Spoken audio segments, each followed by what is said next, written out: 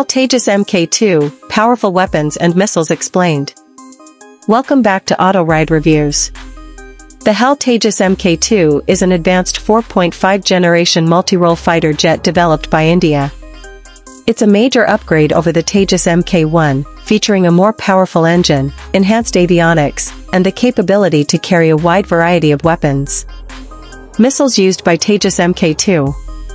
1. Air-to-air missiles. Astra MK1 and MK2, India's own Beyond Visual Range, BVR, missiles with long strike capability. Python 5, Israeli short-range infrared homing missile for dogfights. Derby ER, extended-range BVR missile from Israel.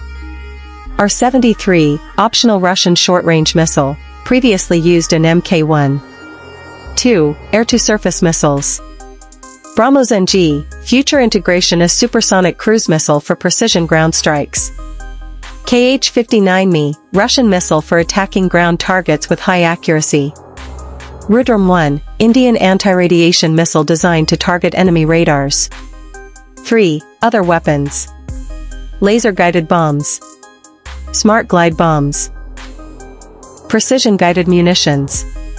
Power and engine. The Tejas MK2 is powered by the GEF 414 INS-6 engine, from the US, which is significantly more powerful than the engine in MK1. Maximum thrust, around 98 knots with afterburner. This gives the aircraft excellent speed, agility, and payload capacity. Thanks for watching. Please like, subscribe the Auto Ride Reviews.